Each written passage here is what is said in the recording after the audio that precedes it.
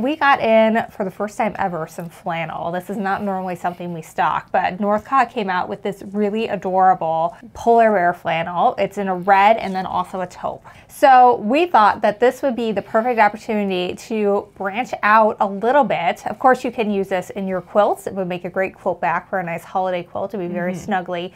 But we're gonna make a pull-on pant tutorial today for you. So it would be great to make some pajama pants. So the thing I really like about them is their sizing is huge. It goes from 18 months all the way up to size 22. So if you're one of those families that like to have matching pajamas on Christmas morning, like, go get a bunch. So this pant is also really versatile because you could do it as a pajama pant, but you could also use some of our cotton lawn. There's a shorts pattern too, so or you could even dress it up, I feel like, and do like a linen pant for the summertime as well. Oh yeah. And you can get the fabric and the pattern over at shop.quiltaddictsanonymous.com.